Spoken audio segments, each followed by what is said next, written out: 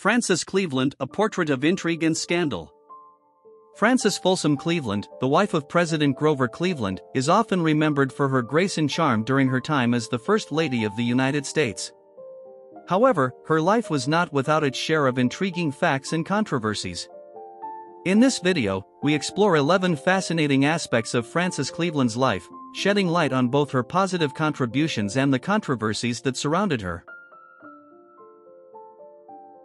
Fact number 1. Childhood connection with Grover Cleveland.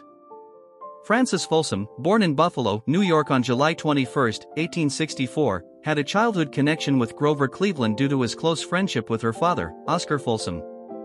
After her father's tragic death in a carriage accident in 1875, Cleveland, then a successful lawyer, assumed a role of mentor and guardian in her life. This unique relationship developed over the years, culminating in their marriage when Frances was just 21 years old. Their wedding, held on June 2, 1886, in the Blue Room of the White House, was a highly publicized event, marking the first time a president married while in office. Number 2. A young First Lady. Frances Cleveland, at age 21, brought a youthful exuberance to the role of First Lady.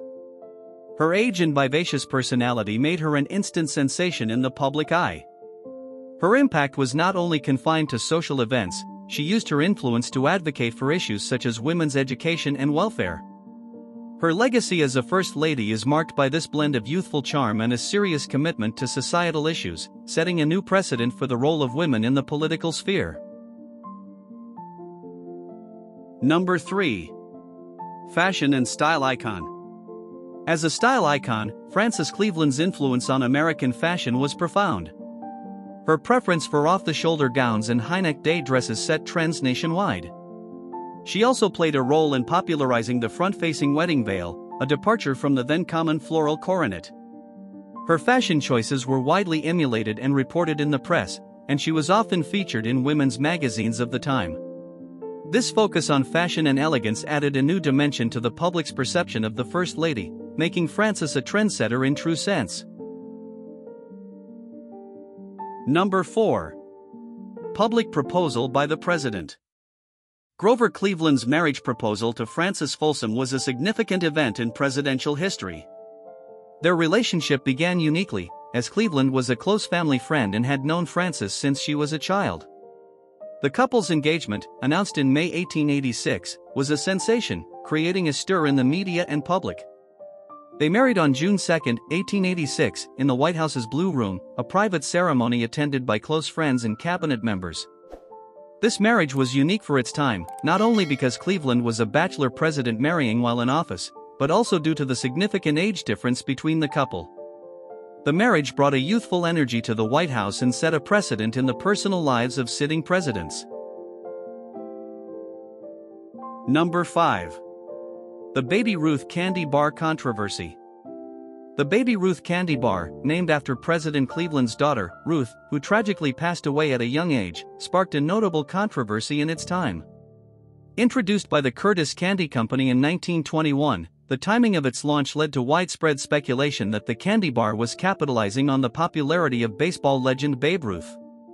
Despite the company's insistence that the candy bar was named after Ruth Cleveland, many remained skeptical, viewing it as a clever marketing ploy to avoid legal issues with the famous athlete. The controversy over the candy bar's name highlights the intersection of public figures and commercial interests during the early 20th century. Number 6. Return to the White House.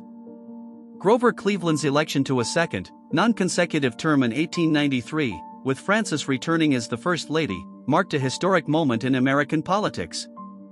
Their return to the White House was a testament to their enduring popularity and Cleveland's political resilience. Frances, as the First Lady during this period, focused on social welfare issues and played an active role in the White House's social life. Despite the economic challenges of the era, particularly the Panic of 1893, Frances maintained her reputation as a graceful and influential figure in American society. Her work during this term further solidified her legacy as a First Lady who balanced traditional roles with progressive social engagement. Number 7. The Long Life of Esther Cleveland. Esther Cleveland, born on September 9, 1893, holds the unique distinction of being the first child of a sitting U.S. President, Grover Cleveland, to be born in the White House. Contrary to the misconception of an early death, Esther lived a full life.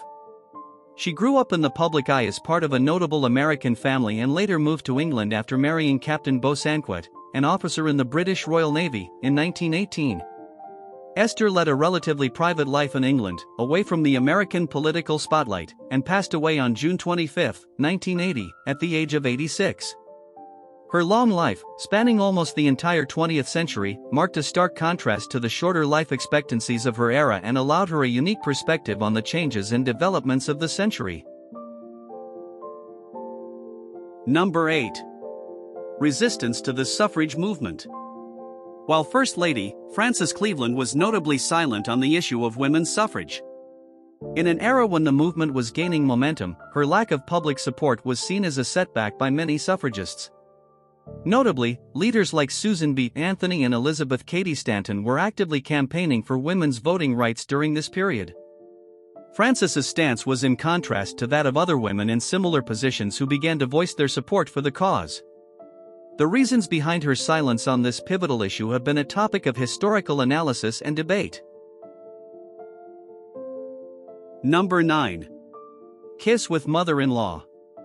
An incident that caught public attention was when Frances Cleveland was reported to have kissed her mother-in-law, Emma Harmon Folsom, in public during a reception at the White House. This event took place in the late 1880s when such displays of affection were not common in public, especially between in-laws. This act, though seemingly trivial by modern standards, was a topic of gossip and debate, illustrating the strict societal norms and expectations of behavior during that era. Number 10. Frances Cleveland's controversial remarriage. Frances Cleveland's remarriage in 1913, 5 years after the death of her first husband, former President Grover Cleveland, stirred considerable public interest and debate. Her choice of spouse, Thomas J. Preston Jr., was notable as he was a well-respected professor at Princeton University and considerably younger than she was.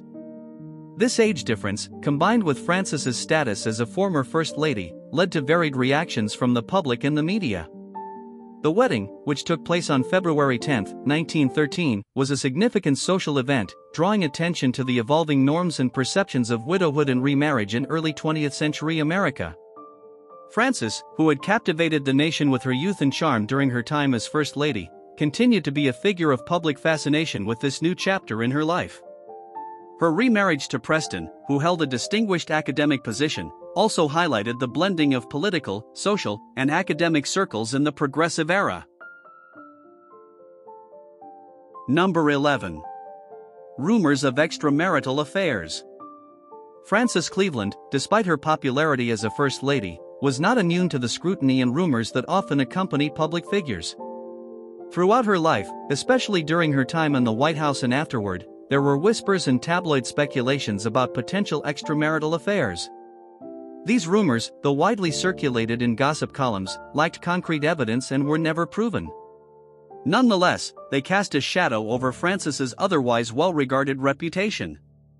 The nature of these allegations and the identities of the supposed paramours remain part of the lore surrounding Frances Cleveland, illustrating the challenges faced by women in the public eye during that era.